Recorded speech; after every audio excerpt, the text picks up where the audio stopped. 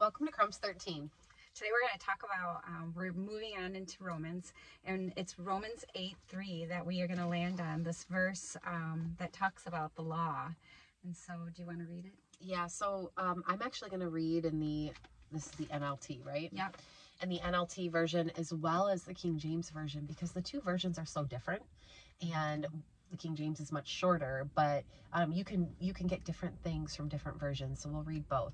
So starting in the NLT, it says in verse 3 of Romans 8, the law of Moses was unable to save us because of the weakness of our sinful nature. So God did what the law could not do. He sent his own son in a body like the bodies we sinners have. And in that body, God declared an end to sin's control over us by giving his son as a sacrifice for our sins. There's something here in your Bible. 7:3. Oh, it's a cross-reference. Okay, so moving on to the King James Version. The King James Version reads, for what the law could not do, in that it was weak through the flesh, God sending his own son in the likeness of sinful flesh, and for sin, condemned sin in the flesh. So it's two very different versions. Mm-hmm. So let's start with what the Lord was showing you when you read that. So one of the things that the Lord was showing me was that he took me all the way back into Numbers when he was speaking to purifying the Israelites and purifying the camp. And this is what Romans 8 is all about. And Romans is about us being purified and getting purified in the Lord, and the process in which that means, like, it's dying to self and being willing to starve your sinful nature and move in feeding the nature of Christ within you, and the fruitfulness of that becomes the freedom that you get to live in. In that, it is one of the things that really just struck out to me was, this is Numbers 5:5, and I love the meaning of 5 is grace. And Numbers 5:5, it says, and then the Lord said to Moses. That's it. And then the Lord said to Moses. And the Lord was giving Moses instruction, but that was the only part of the verse. That's it. And sometimes I think that we get so caught up in what everyone else is saying. Matter of fact, we were just having a conversation about this. Mm-hmm. We're so caught up in what everyone else says that we're not listening to what the Lord said. We're not paying attention to his direction and to the way in which to win in him, and in the way in which to move in him. And that we want to fill our fleshful need and having someone tell us the way in which to go, or someone to affirm us, which thank the Lord for affirmation. But the Lord is faithful and true, and he will tell you what to do. Yeah. You know, it's interesting because when I was reading this, the Lord reminded me of a video that I had watched. And it was just a short clip. It makes me laugh because the guy didn't die, but it really shouldn't be that funny. Oh my goodness, here we go. So this guy is up on one of those tight ropes, and it's like an experience, right? Kind of like what you would do, like zip lining. And so they're strapping him in, you know, with the harness, and the guy looks kind of unsure to walk across, and he's way up high in the air. I mean, like, wait, like, you ain't living if you die. If you slip and you fall, you are dead. And so he's on this tightrope, and he's got this bungee to his back, and he runs across it as fast as he can and leaps to the end. And as he's leaping onto the safety of the final platform, the strap just boop, comes undone. It was never connected. Had he stumbled, had he fallen, he thought that he was secure. He thought that he was safe, but he would have fallen to his death. Oh my goodness. And the Lord was showing me how when we try to operate in our own fleshly power to cooperate with his law and his righteousness, like, it will never save us. It will never protect us, no matter how carefully or how quickly we run across the tightrope of life. There's nothing holding us there. Like, we will die. It means death.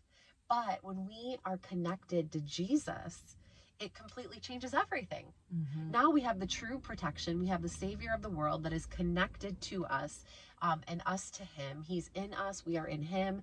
And we are able to defeat the sinful nature because we are no longer a slave to that. We are now our master is Jesus, not the law, not sin, not the things of this world, but our master is now Jesus. Mm-hmm. Yes. Isn't that interesting? Having a false sense of security through oneself is very dangerous.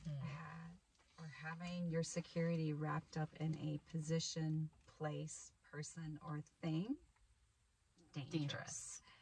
The Father clearly says, because when that thing goes away, and it surely will, because the things of this world are pass. like vapor, this life is a vapor. When that's stripped away, what do you have? God is the one thing that can't be taken from you. Okay, the word of the Lord says that is it. Oh, okay. That is it. Like, okay. it can't. The Father's security, the Father's salvation, the Father's atonement, and it can't be taken away from you. You will and are always going to be in this day and in this world and in this age being purified in Him. That's the fruitfulness of the law that He gave Moses, is that there is a guideline and a boundary, and there is freedom in that, and evidence of your connection to Him, and evidence through of that. Yep, and evidence of So don't miss the protection in that in which God laid down with Moses for your health, for your wellness. And don't turn back. So there's a cross reference in my Bible, in Romans 8 verse 3, where it says, for the law could not do in that it, and the Lord highlighted that word it to me. And the cross reference just to that one word, that 2-letter word it took me to Galatians 4 verse 9, which says, but now after that ye have known God, or rather are known of God, how turn ye again to the weak and beggarly elements whereunto you desire again to be in bondage? So essentially what that verse is saying is, like, once you know God and you're in Him and you have the knowledge of Him, how could you ever turn back to begging of the things of this world? How could you ever desire to be in that kind of bondage again? And oftentimes bondage to the world and bondage to the law and to legalism and to the things that you desire and crave, like maybe it's career or money. Oftentimes we don't even realize we're in bondage to that, because we become comfortable in what that weight feels like. But once you're free of it, this verse is saying, how do you ever turn back? Yeah, that tees up this verse. 1 Corinthians 3:3. For you are still controlled by your sinful nature. You are jealous of one another and quarrel with each other. Doesn't that prove you are controlled by your sinful nature? Aren't you living like people of the world? And there it is, the evidence. So take some time today with the Lord and ask Him, Father, am I living by the fruit of your Spirit? Is the fruit of the Spirit, is that pronounced in me? Do people see you in me? What am I a slave to? Are you my master, or are the things of this world my master? And if you have to justify your actions, you yourself are justifying your actions. You yourself are atoning your circumstances. That is not a safety line. No. It will not sustain. It will not hold. What a visual. This life is a tightrope. We don't know. This could be our last day. We have no idea when the Lord is going to call us home, but we can be secure in the fact that we know that Jesus is firmly in us, that we are in Him, and that we are attached to Him in such a way that we know exactly where we're going to go. And to the one I'm sensing right now, to the one who's all of a sudden feeling anxious and like, I can't do this, and this is too much, and this is so overwhelming, wash that away right now. In Jesus' name. In Jesus' name, because the Father delights in you.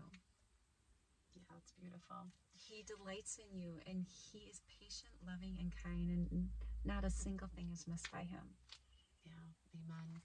Thanks for joining us today. We hope that you were blessed by this crumb that we were able to bring this week. Dive into Romans 8. We can't wait to meet you at his table. God bless you.